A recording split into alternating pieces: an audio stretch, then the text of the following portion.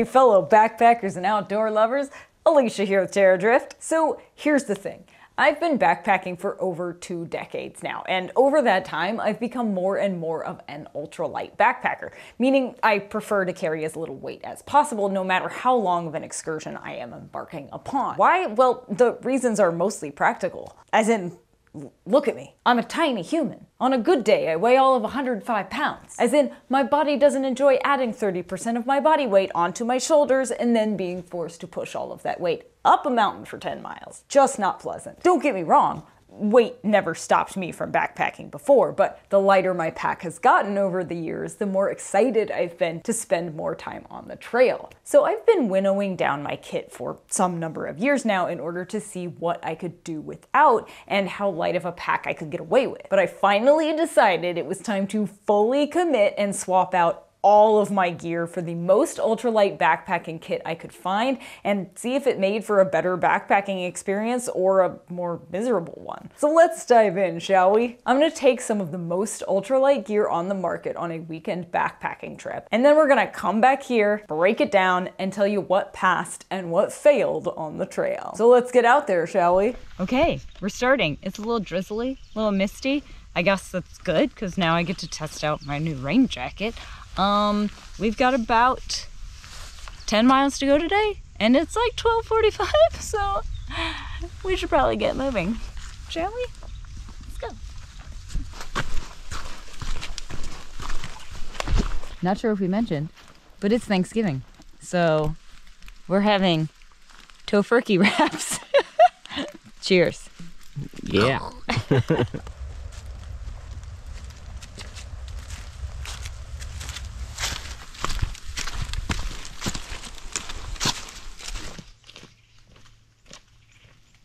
Getting warm going uphill. Oh, the jacket's kept me dry, but now I need to breathe. That feels good though. Yeah.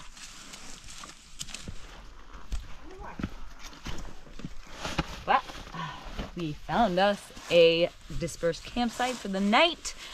We didn't make it all 10 miles. We could have, I guess. We still have like 1.5 miles to go, and it's already getting pretty dark. I have no problem hiking in the dark.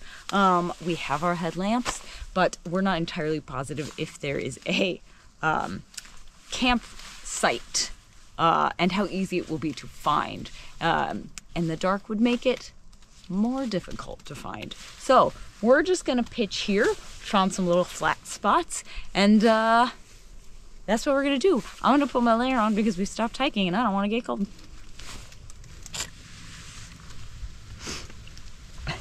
I've denatured alcohol in a travel contact lens case because I forgot to pick up a squeeze bottle before we left. It worked quite well though. No leaking. Great repurpose of a single-use item. And I'm using stakes, tent stakes, as my pot rest because frankly you can buy fancy like pot stands to go over an alcohol stove. But this is 0 extra weight because I'm already bringing stakes for my tent and works fine. So there you go. This is not ultralight, but it's Thanksgiving and we brought some apple whiskey to go with our mulled apple cider that we made last night. So I'm just gonna pull in here and heat up that hot apple cider. Okay. So, how'd you sleep? I mean, as well as can be expected. But the sleep pad served me well, and I love this tent, so no complaints there. It's early. I'm tired. I need coffee to be made faster. Got my camp shoes on. Ultralight Mayfly equipment. They are very light, and they are more functional than they look, actually. I'm a little surprised. Just tighten them up here. Tighten them up here. I'm not saying they're They're best suited for wet, mushy ground and soggy leaves. But I would wear them. Nicer weather, maybe. So I wasn't trying to be this ultralight, but I forgot my spoon, which is something I've never forgotten before. Tent poles, tent stakes, an extra pair of socks. Yeah, I've all forgotten. I've forgotten all of those things. Never a spoon. So I got out my pocket knife and I made chopsticks. Literal chopsticks. So, ingenuity in the outdoors. And I may have just originated the next ultralight trend. You're welcome. How's that oatmeal? Very, very good.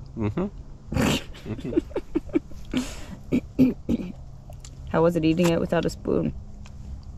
You know, it was challenging, but I feel really good about my effort. And I think this is a technique that I'll use in the future.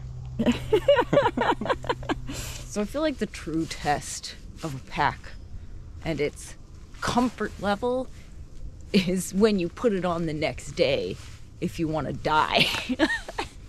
So let's put it on for day 2 and see how we feel now. Like a normal pack, I just watched Josh put on his very heavy pack. Usually you have to, you know, like strategically do a move, like put it up on your knee and like slide in sideways in order to hoist it up because it's so heavy.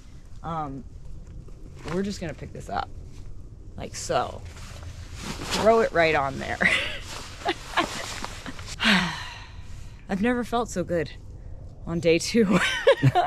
Honestly, I'm pretty sure I've carried heavier day packs. Fantastic. Love it. Chef's kiss. No soreness in the shoulders at all. Let's get going.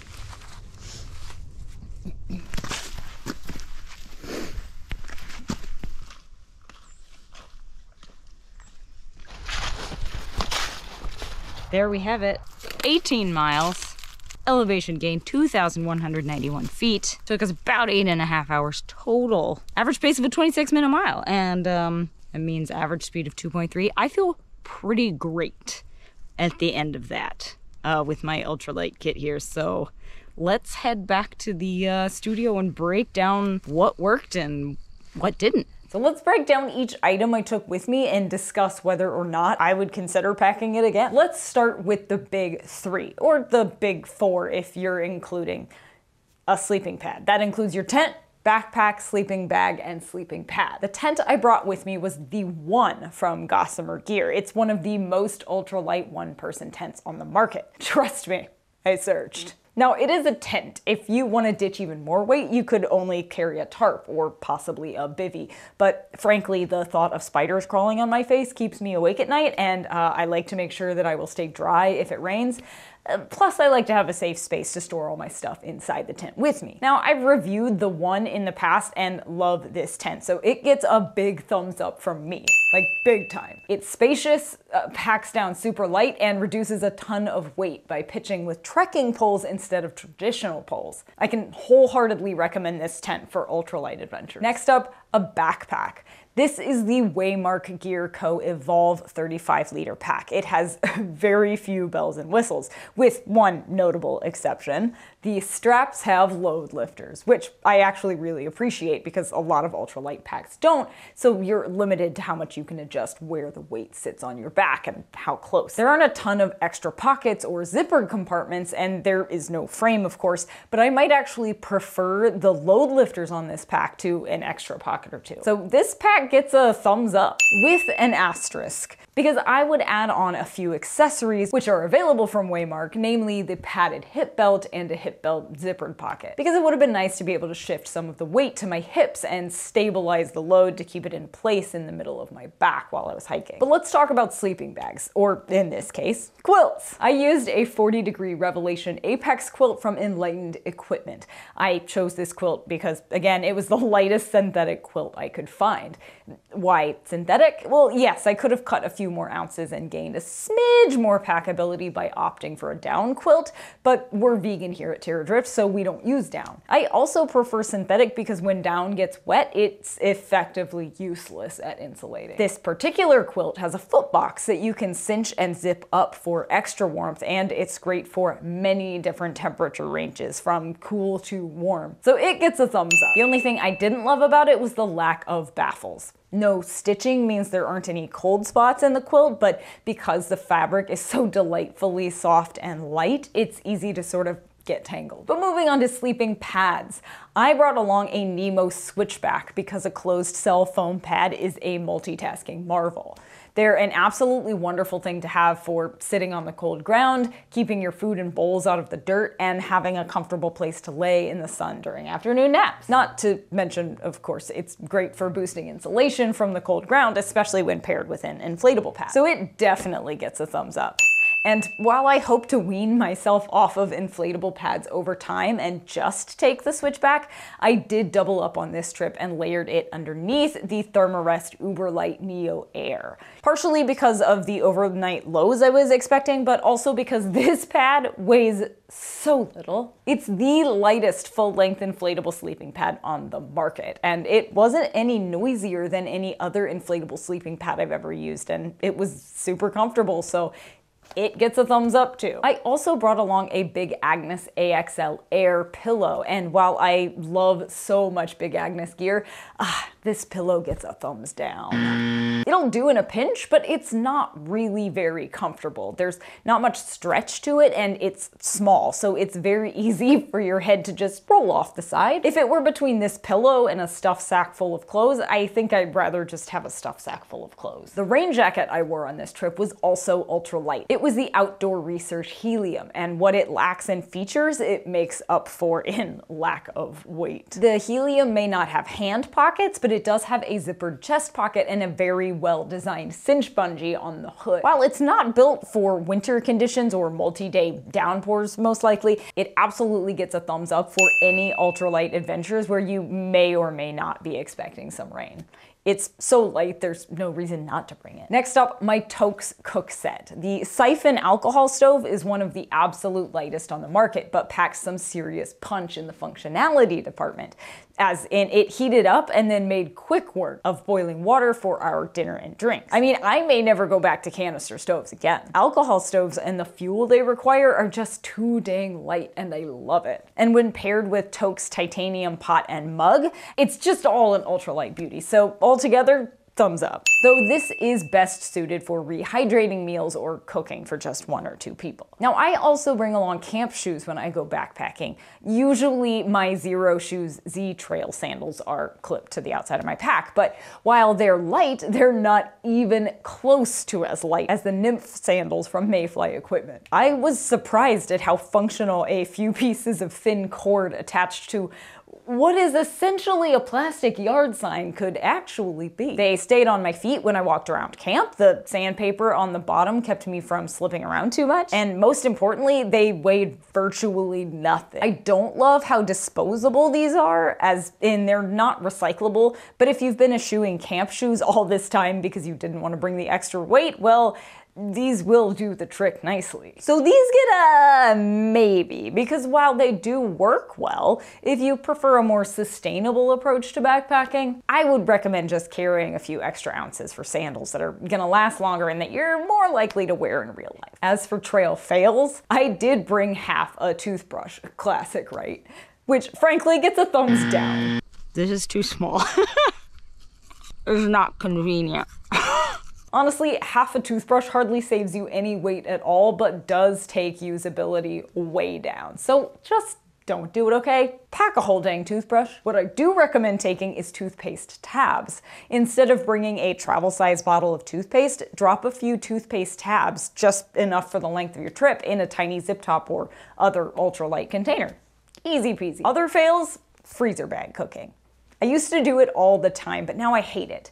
It's wasteful. You're just gonna throw the bag away when you get home. It's probably not healthy, as in freezer bags weren't meant to contain boiling water, and plastic bags are stupid annoying to eat out of. I mean, just don't do it. Bring a dang ultralight bowl and eat out of that. As for stuff sacks, I do love water resistant and ultralight varieties like the ones I used from All Men's Right. But stuff sacks are another category of item where you're going to be cutting grams, not ounces, so not the most important thing to update in your gear kit in my opinion. I mean, I've been using those green stuff sacks that I made myself out of upcycled fabric for years and they work just fine. If it ain't broke, as they say. So that's it, guys. My ultralight kit put to the test. Would I carry this kit again? Abso-freaking-lutely. With maybe 1 or 2 adjustments. But the big stuff, it all performed beautifully. And I didn't feel like I was giving up much of any comfort or functionality compared to, say, a streamlined traditional backpacking kit. So there you have it. Ultralight kits for the win. Do you have other ultralight gear that you're absolutely obsessed with or a brand you think we should test out next time? Love learning about new ultralight brands. Or do you think ultralight backpacking is the most ridiculous thing to be invented since Crocs? Either way, let us know in the comments below. And we'll put links to all of the gear we tested in the description so you can check it out for yourself. You know, if you're ready for ultralight, that is. And if you enjoyed this video, make sure to hit that thumbs up and hit subscribe. And like follow us on all the socials. You know the ones. We're at Terradrift. And then watch some of these other videos we've created. Some of them about ultralight backpacking. They're all great. All of them. I actually really like this one up here. That one's real good. And then get out there, pack lighter, and wander on.